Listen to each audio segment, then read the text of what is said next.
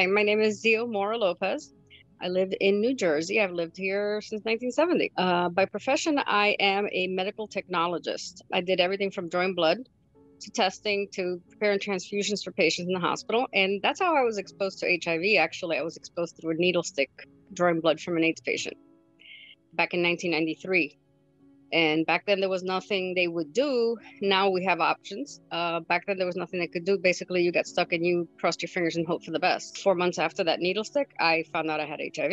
Currently, I'm disabled. After effects and side effects of having HIV for 27 years. Currently, I'm, like I said, disabled, but I am volunteering with an AIDS service organization in New Jersey called Buddies of New Jersey. They provide a full range of services from case management, medical case management, pharmacy support, mental health support, substance abuse support. They do testing, they do PrEP, they do PEP, all services having to do with HIV.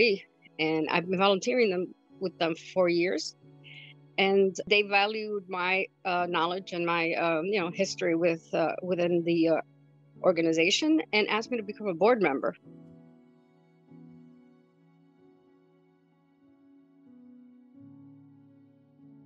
Buddies basically has gone mostly remote. During the shutdown here in New Jersey, they were 100% remote. The office itself was closed. Mental health and everybody was working remotely by cell phone and by Zoom. Even mental health was being done by Zoom appointments, hourly, 5 days a week.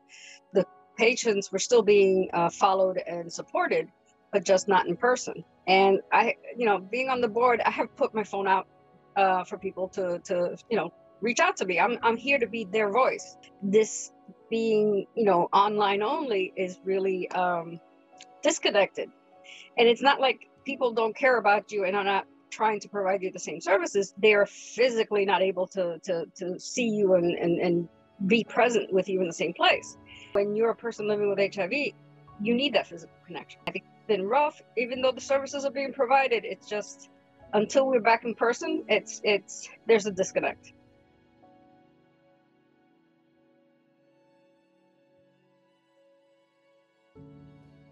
I've been blessed in that COVID hasn't personally, taken anybody that I know of, like a family member or something like that. But I have had COVID, scares. I have become like, an avid news watcher. And basically anybody that says they're going to have Fauci on, I'm going to listen to Fauci.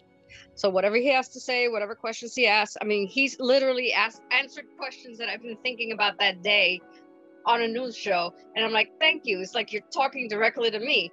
But avidly watching this progress.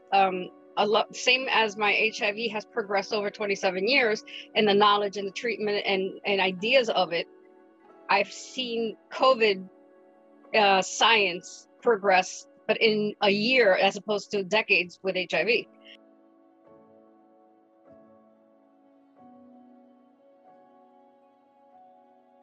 Parent of a 20-year-old, so she's just having a social life just totally shut off. At first she's like, she couldn't really get the idea of, why can't my friends come over, or why can't I go to my friend's house? And I literally sat her down at the kitchen table and said to her one day, simply put, you're young and you're healthy. After I had HIV, and she's HIV negative. She is a healthy young woman. I said, you're young, you're healthy. You get COVID, you probably be fine. You bring it home to me, I could possibly end up in the hospital, maybe even die. So yeah, unfortunately, it sucks to be here, but we got to take care of keeping this out of the house. And even with that in mind, she ended up getting COVID. She had a fever and she had a headache, and then she had diarrhea, and then she had nausea. And well, I mean, she came home on Monday. I'm like, you stay on one side of the house, I'll stay on the other side of the house. I'm wearing a mask. We're Cloroxing everything. And I tested a week after she tested, and I tested negative. So, that kind of goes to show you that, isolating and keeping your distance and, kind of obsessive sanitizing of surfaces with Clorox wipes and wearing a mask in the house. I mean, I'm cooking her a meal and I'm wearing a mask in the house. If I was out of my bedroom, I had a mask on. And that kept me safe.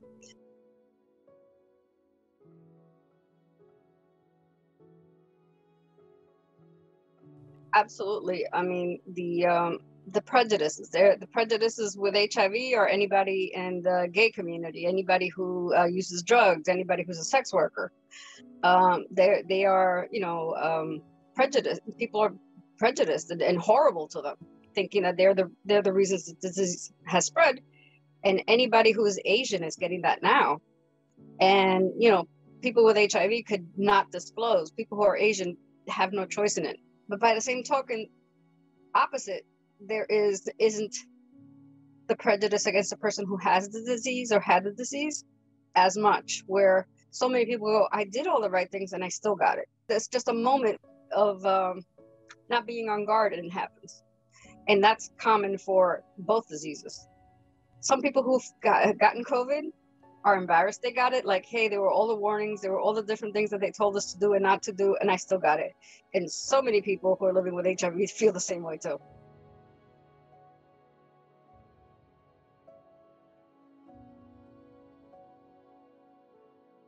Yeah, I mean, I had a mild headache and I was kind of achy all over for a few days after the second shot. But I was literally in bed with fever, severe body aches, shakes, you name it, with Shingrix vaccine. And COVID was nothing. It was great. I had the Pfizer vaccine. So it's like, okay, the near anxiety I felt every day going outside before I had the vaccine isn't there anymore. It's like, I'm still wearing my mask. I still have my hand sanitizer. I still do what I was doing. But in the back of my head, that panic, that near panic, has lessened. Anybody living with HIV knows stress is bad for the immune system. So lessening stress lessens that impact on your immune system and keeps you healthier. And now that I have the two vaccines, it's like, okay, we got this. Even if I do get exposed and even if I do get the disease, it's not going to be life or death. Okay. And starting to move forward, like feeling, okay, let's go out and do what I have to do. I don't have to put it off.